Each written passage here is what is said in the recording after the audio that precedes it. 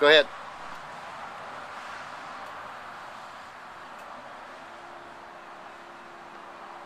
As you can see in the video, the trim tabs are moving up. That's the adjustments for the motors.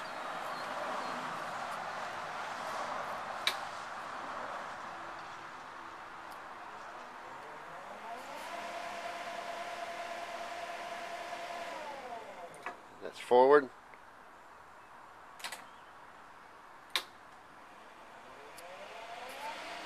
That's reverse. Do the rudder. That's with the stick steer.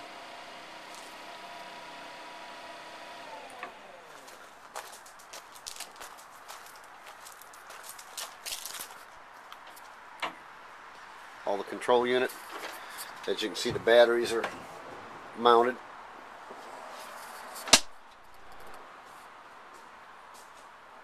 There's the charger right there, 36-volt charger.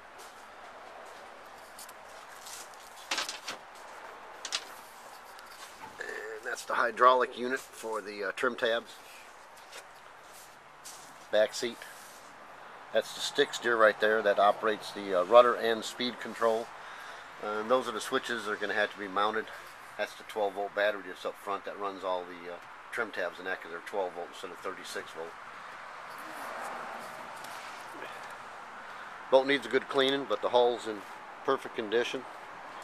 The original water line was supposed to be right here, and she's sitting in the water about this deep, so the batteries have got to be moved up front. I've got the engine cover for it, and there is a rear seat for it.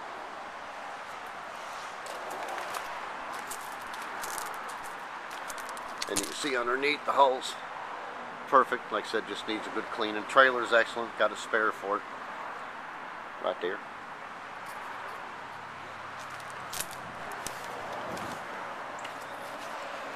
Takes a 1 7/8 inch ball that could be changed to a 2 inch if you had to. Like I said, you can see the holes perfect on it.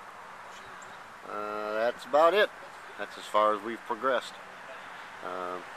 We took her out, and with all the weight in the back end, she still ran good, but she didn't steer real well. The rudder's got to be changed. The rudder is, in the back end is too small. It needs to be about twice the size as it is, and probably lowered down about 2 to 3 inches.